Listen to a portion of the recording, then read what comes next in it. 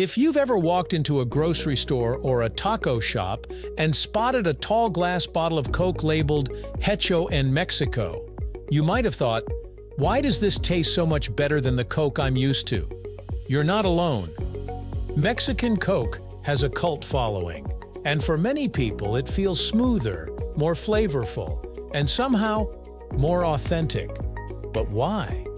Is it just in our heads, or is there something real behind the hype? Let's break it down, right here, on History of Simple Things.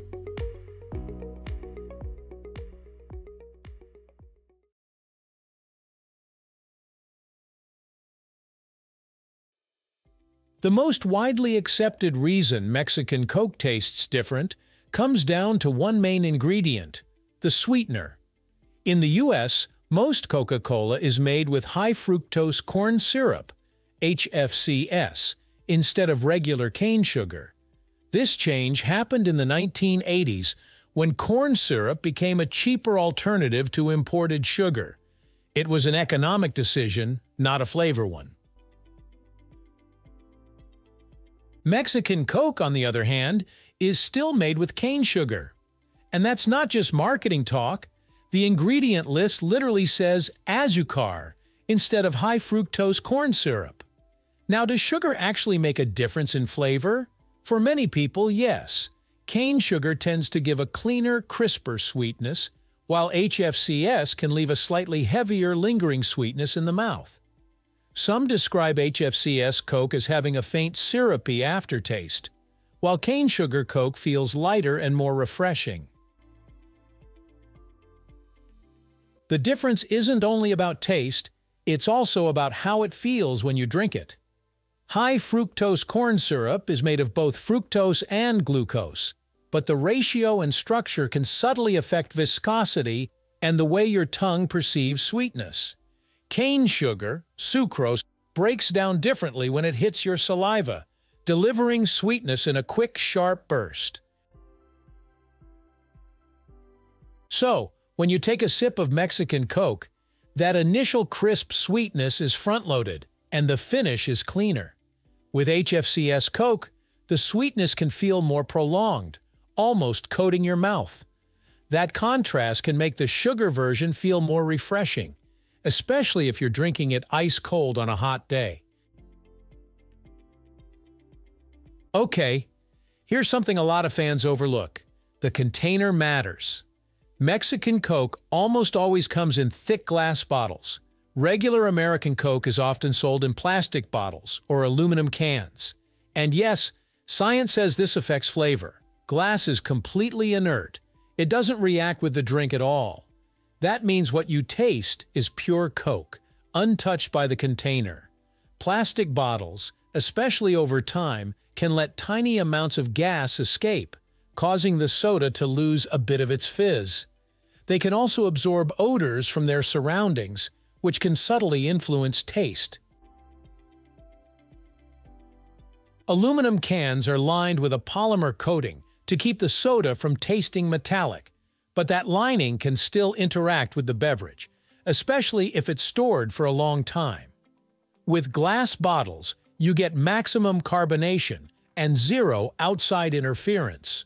More bubbles mean more aroma release, and aroma is a huge part of flavor perception. That extra fizz makes Mexican Coke feel sharper and more satisfying when it hits your tongue. Here's something a little more psychological: how we experience the drink. Mexican Coke is almost always served ice-cold, straight from a cooler in that heavy glass bottle. You pop the cap with a bottle opener, hear that crisp fizzle, and immediately take a sip. That ritual adds to the enjoyment. Regular Coke in the US might be grabbed in a plastic bottle that's been sitting on a shelf for weeks. It's convenient, but it doesn't carry the same moment of anticipation. Studies in sensory science have shown that the way we interact with food and drink, including sound, touch, and visual cues, can influence our perception of taste. That cold glass bottle in your hand, it's part of the magic. We also can't ignore the role of the mind here. Part of why people believe Mexican Coke tastes better might come from expectation and nostalgia. If you've heard people rave about it, you might already expect it to taste special, which primes your brain to enjoy it more. This is called the placebo effect in flavor perception. For some, drinking Mexican Coke might also connect to memories. Maybe it reminds them of traveling, childhood family gatherings, or enjoying tacos at a street market. Emotional associations can actually change the way our brains interpret flavors. If sugar Coke tastes better to many people, why doesn't Coca-Cola just switch back in the US? Simple: cost and supply. Import tariffs make cane sugar more expensive in the US, and high-fructose corn syrup is plentiful and cheap because of domestic corn production subsidies. Switching back to sugar would raise costs, and big companies usually avoid that unless there's a massive demand shift. However, every year around Passover, Coca-Cola in the US temporarily makes a version with real sugar to meet dietary restrictions for observant Jewish customers. Some Coke fans stock up on it during that time for the same reason they buy Mexican Coke. There's also a marketing element. Mexican Coke has become a specialty item in many parts of the US. You can't always find it in every store, so it feels rare and worth seeking out.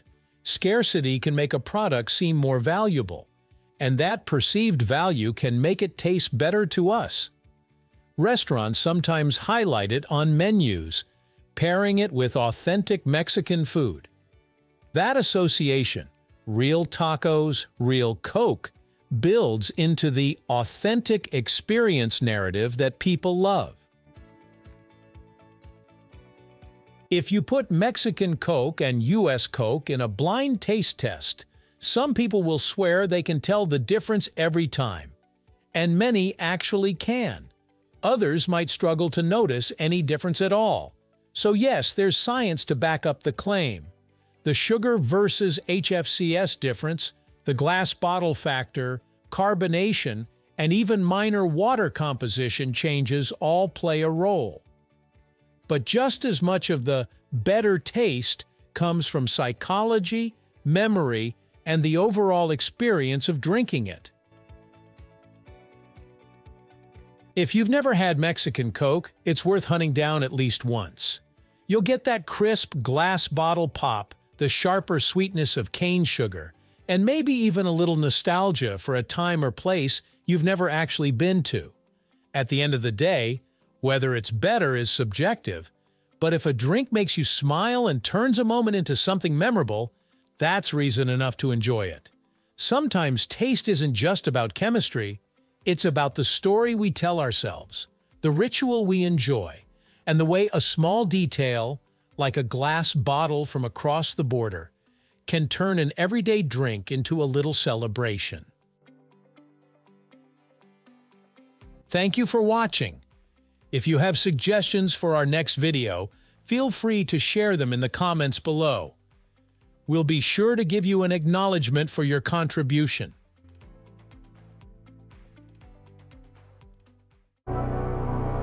Thank you for joining us on this journey through the history of simple things. Don't forget to like, subscribe, and stay tuned for more stories woven through the smallest details.